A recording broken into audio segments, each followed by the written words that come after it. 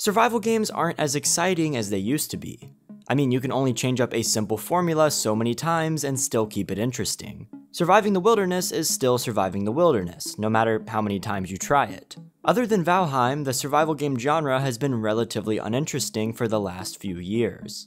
Every new game tries to add something quirky and unique to switch up the formula, but these additions don't really do much, and most of these games are quickly forgotten about. The genre has gotten stale and boring.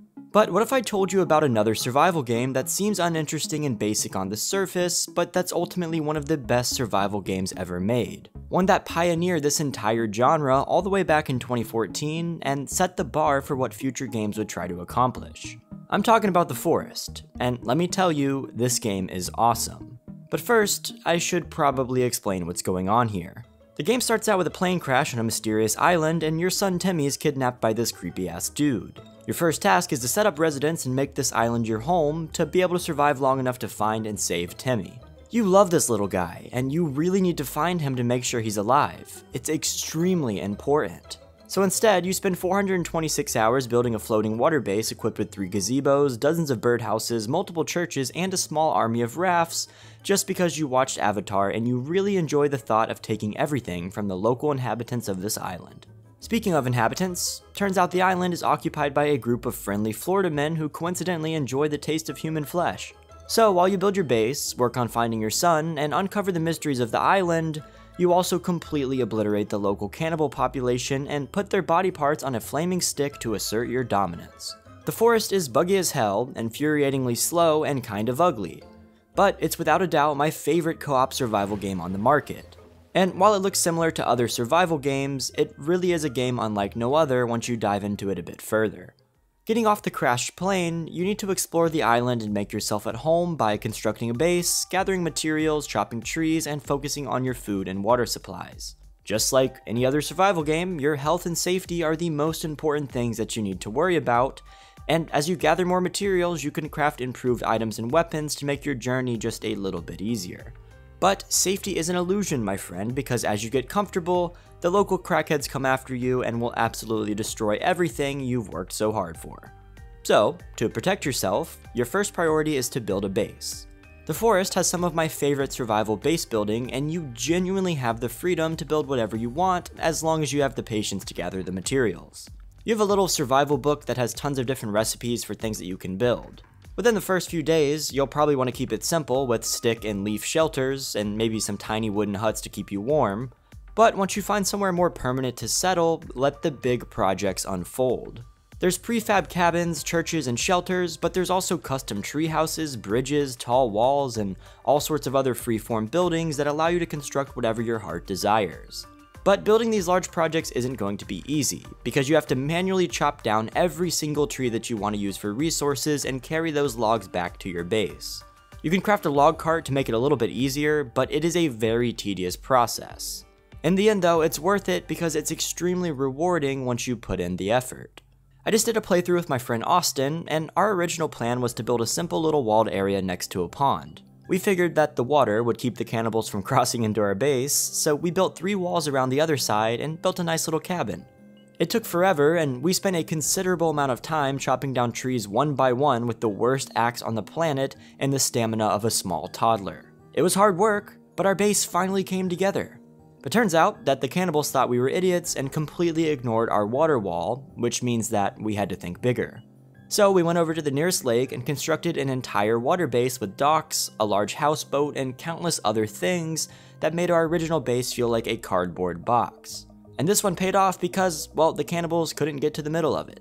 The game truly gives you the freedom to build whatever you can think of. Just look up some base builds on YouTube and take a look at some of the crazy stuff that people have built. The Forest does base building right and makes the entire experience absolutely awesome. You live in one shared ecosystem with the locals, and your base is your small oasis that gives you a break from the chaos of the world. I always love when a game gives you the freedom to make the world your own, which is why I've played so many simulation and management games on this channel. And based on my viewership, I feel like a lot of you guys will like these types of games as well. That's why I'm excited to tell you about the sponsor of this video, Prosperous Universe. Prosperous Universe is a free-to-play space economy simulator which is now available on Steam. It's a game that really gives you the ability to make the universe your own, and you could forge your path by starting your own company, whether that's in the field of mining, designing spaceships, or buying and selling resources on the market, which is actually fueled by real supply and demand. Then, you have to transport these goods and trade with other players in a shared universe using a shared economy. It is one big ecosystem, and everything is provided by real players who are also helping to advance the space economy and fuel trade. In short, this game is super unique, and it's something that you'll definitely enjoy if you're into thought-provoking and immersive games.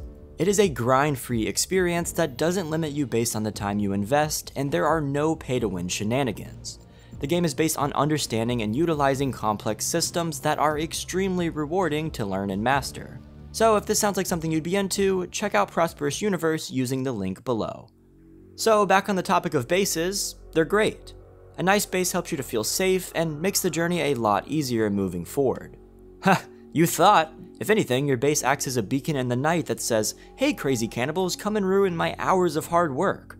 Because you see, you aren't surviving alone on this island, and the more time you spend on it, the more problems that you're gonna have with the locals. The first time that you come across some cannibals while you're out minding your own business, you are going to absolutely shit yourself.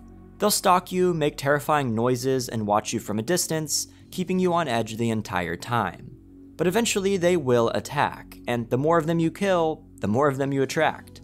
It gets intense quickly.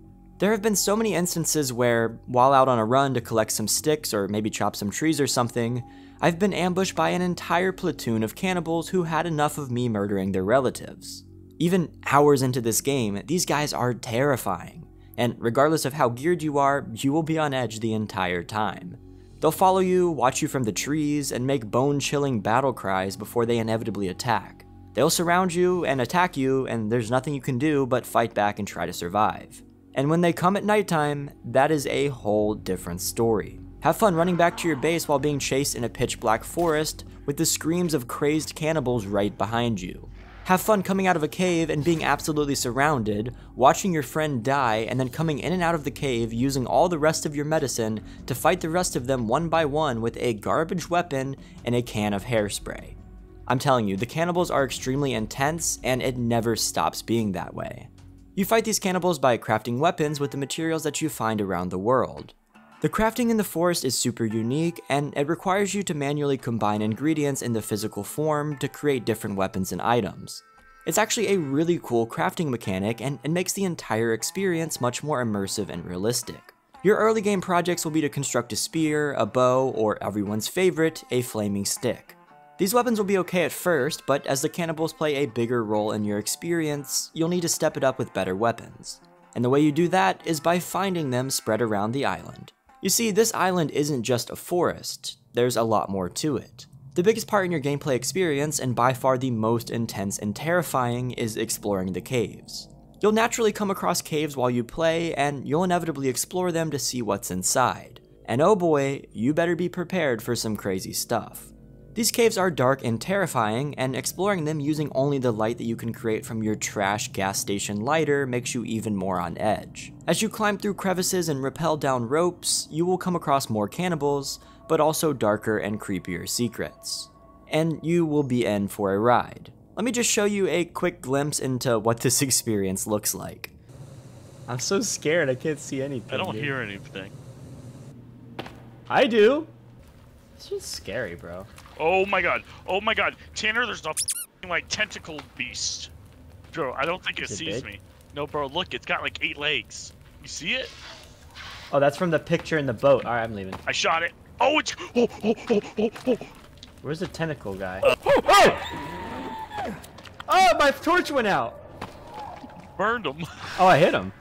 He's just like running around. Ah! Bro, I hit him like 8 times. Oh, he's dead. Oh! Oh! Where did that guy come from? You're on fire. I'm on fire? Yeah. Oh god, I got a Molotov. I hope it doesn't like explode. Whoa, it's a spider noise! Oh, I'm out of stamina!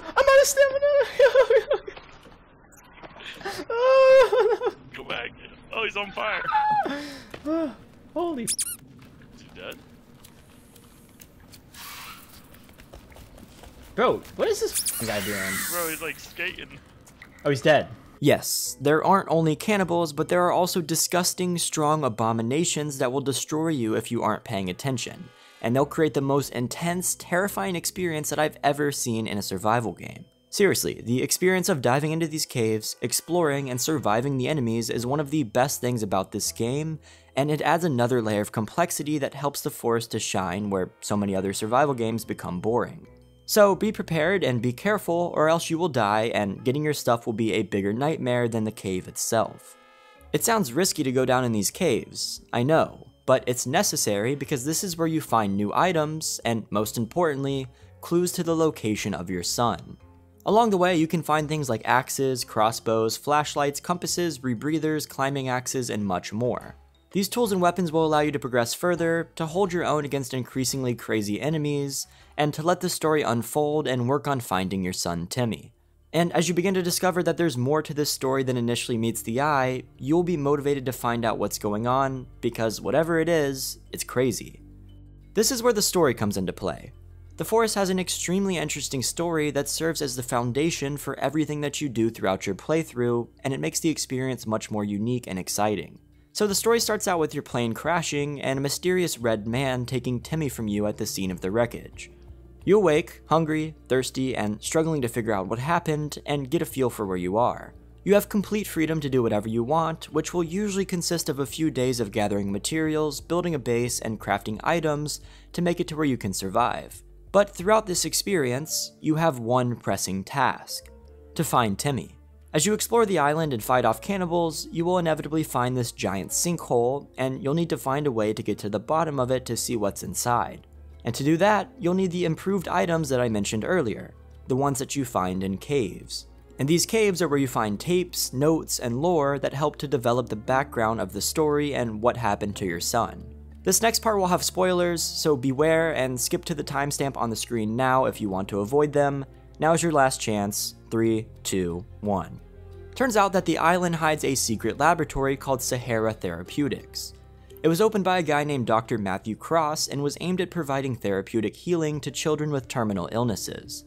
Cross purchased the island after a mysterious ancient artifact was found, and he built this laboratory to study the artifact and its ability to cure illnesses and bring people back to life. He did this with the intention of saving his daughter, Megan. In order for this ancient obelisk to heal someone, it needed to sacrifice a living subject. So Cross began experimenting with the children in his program to test how it functioned. However, these tests didn't go as planned. When a dead subject was resurrected, it developed mutations that nobody could have ever predicted. These subjects turned into those disgusting mutants that were found in the caves. So the laboratory put them into observation rooms and kept them secure to study what was causing the issue. However, one day, one of these mutants escaped and sent the laboratory into a downward spiral. This escaped mutant killed a bunch of scientists, destroying everything, and worst of all, killing Megan. Everyone but Dr. Cross perished, and the army of mutants escaped out onto the island. The lab was no more. But Dr. Cross, being the sole survivor of the incident, had a plan. You see, there was actually another obelisk that was found, and that Sahara was also conducting experiments on. A power obelisk. This one acted as a sort of EMP, and it could be used to bring down planes. So, Cross activated it, causing the plane that you and Timmy were on to crash, and providing him with a live subject that he could use to resurrect his daughter. That subject was Timmy, and the creepy person who took Timmy at the site of the crash was Dr. Cross. So, as you explore the island and come across this secret research facility, you get inside and find that Timmy has been sacrificed, and that Megan has been resurrected at his expense. She's sitting alone in a big chamber, and when you approach her, she mutates and turns into a massive, disgusting, and terrifying creature that you have to fight. This creature, ironically, ended up killing Dr. Cross as soon as Megan was resurrected. So you fight Megan, try to use her to revive Timmy, and find out that you need a living subject to do so. This desperate need brings you to the site of the power obelisk, causing you to bring down a plane just like Cross did to get another victim and to bring Timmy back to life. If you decide to do this, the game jumps 1 year into the future where you and Timmy are at a talk show explaining how you survived the island. But here, we learn that Timmy is not okay. Those mutant side effects, he's developed them too, and while on the show, he goes crazy, killing everyone. The game jumps forward again to adult Timmy and shows him on a quest to find a cure. To find the second sight. and this is presumably where the second game will pick up. The story, while by no means an Oscar-winning narrative, is extremely interesting and keeps you engaged throughout the entire experience. It makes you stay curious and motivates you to continue on your survival journey to figure out what happened, and it makes the forest even more awesome. The combination of the unique and compelling story, the mysterious and spooky cannibals and mutants, the exploration, the crafting, the base building, and all of these other odds and ends helps to make the forest into a revolutionary and iconic game. While a lot of the systems seem a little outdated in today's survival game landscape, and it's a bit buggy, it's still a really solid game, and I definitely recommend playing it because it's kind of considered a classic at this point. The game's been out since 2014 and has evolved into a landmark survival game experience, and has even led to the creation of a sequel that's coming out in February of 2023. I'm extremely excited for Sons of the Forest, and I'm curious to see how it improves this formula to create something even better. But until it comes out, I'm gonna stick with the forest. What are your thoughts on this game? Have you played it a lot? And are you excited for the sequel? Let me know in the comments. Feel free to like and subscribe if you enjoyed, and stay tuned for a Sons of the Forest review in the near future. I will see you guys next time, and peace.